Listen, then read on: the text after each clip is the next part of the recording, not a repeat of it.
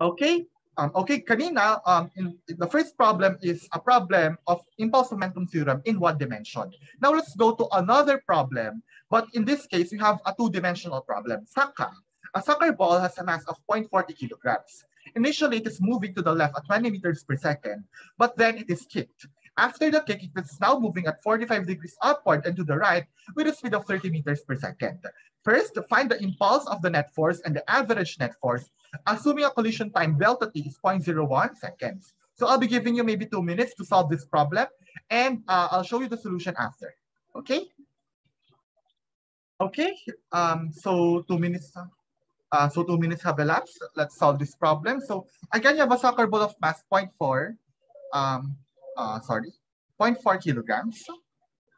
So the mass of the soccer ball is 0.40 kilograms. And then it is moving to the left. Initial velocity is 20 meters per second. But then it is kicked. After the kick, it is moving now. So this is, so V1, I'm assuming a coordinate system that's positive to the right. What is the initial velocity vector of the soccer ball? What is the initial velocity vector of that? Ano yun? So you have 20 meters per second here. So this should be, we are assuming that it is opposite the direction of what we expect as a positive direction. So I have negative 20.0 meters per second I hat. So in that case, you now need to include the unit vectors kasi 2D na to. Now, the V2 here is now equal to what? It is, after the kick, it is now moving at 45 degrees upward and to the right with speed of 30 meters per second. So this is 30 meters per second, 45 degrees with respect to positive x. Now, of course, what we want here is a vector in unit vector form. So what we need to do is to first convert this into unit vector form. Ano yan? Ano lang yan? So this is what? This is simply, this is the magnitude of V, and this is the direction. But since nasa quadrant 1 naman yan, so wala tayong issue with the negatives and the positives. So we have 30 meters per second cosine of 45 degrees I hat plus 30 meters per second sine of 45 degrees j hat. Tama? Tama? Ganyan lang i-represent yung vector in terms of its unit vector form. Nakuha? Nakuha to? Paano nangyari yan? This is simply magnitude of V cosine theta I hat plus magnitude of V sine theta j hat. Okay? Kaya ganun siya. Okay. Now, the impulse, to determine the impulse,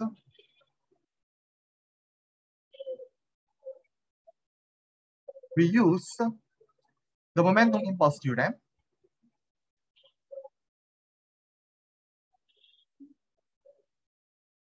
That is J is simply delta V vector, which is simply M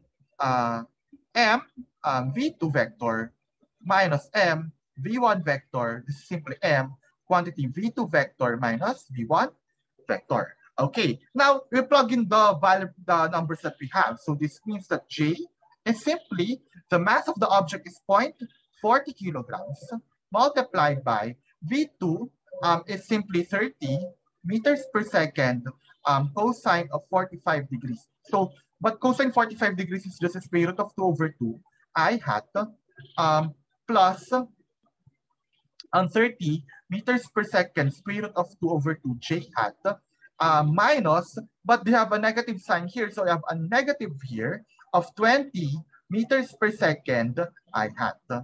Okay? Nakuha? Nakuha to? So when you do that, I'll just use my calculator here. 0.4 times 30 square root of 2 over 2. Wait lang. 0.4 times the quantity 30 square root of 2 over 2.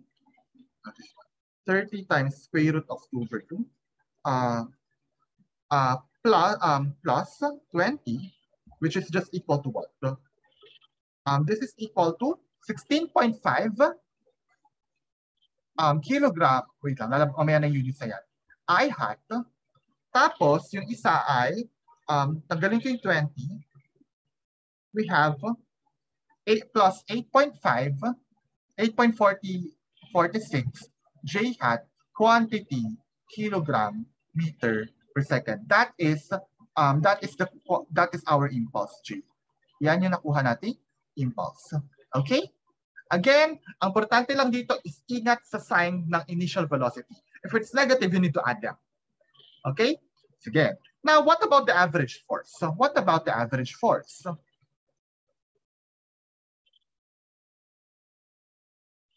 I can write this as Newton second, by the way.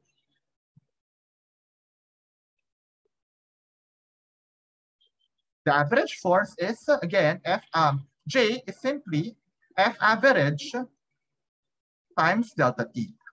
If we assume that delta T is about 0.01 seconds, what will happen is that the average force F average is equal to J over delta T, which is simply 16.5 I hat plus 8.46 J hat,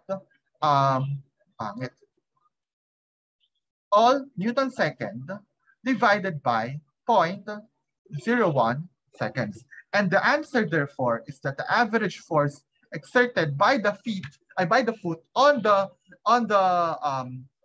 soccer ball is about 1650 I hat plus 846 J hat quantity newtons. Malaking force yung in-exert sa soccer ball.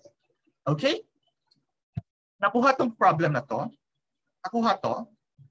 Gets ba? I hope this is clear. Clear naman? Clear ito? Okay, I hope this is clear. Sige.